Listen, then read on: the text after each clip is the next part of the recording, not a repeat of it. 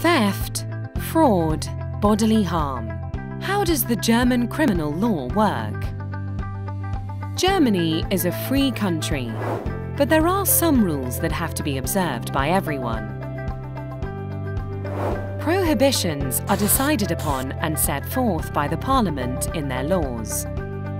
The criminal law protects the most significant rights and interests. This means physical violence against any person is prohibited, also within the marriage and in the family. It is also prohibited to buy things you cannot afford, or to ride the bus without buying a ticket.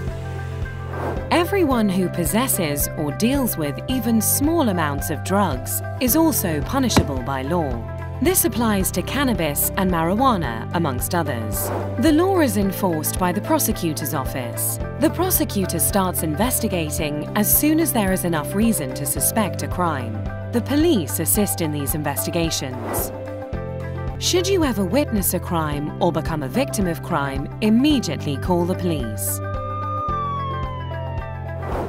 The earlier they know of the crime, the faster they are able to react and secure evidence.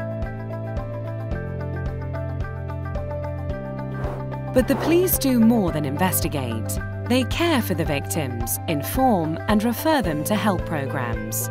The prosecutor and the police have to investigate all circumstances, be it to the disadvantage or the advantage of the accused. Sex, nationality and religious affiliation are of no consequence. Before the German law, the courts, the prosecutor and the police are all equal. Private persons, clerics or self-appointed justices of the peace may neither investigate nor punish crimes. This falls exclusively to the police, the prosecutor and the courts. We call this the state's monopoly on violence. Even if a complaint of an offence has been withdrawn, both the prosecutor and the police have to continue their investigation.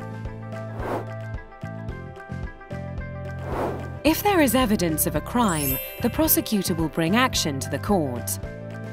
Otherwise, they will close the investigation.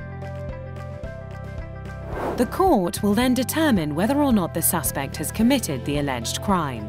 Most of the time, this happens in public hearings that everyone who is interested can attend. During this procedure, the court will question witnesses.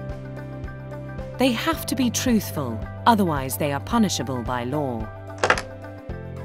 At the end of the hearing, the court passes judgment. In doing so, it is completely independent and only bound by the German Constitution and the Parliament's laws. Bavarian State Ministry of Justice. Justice for the people.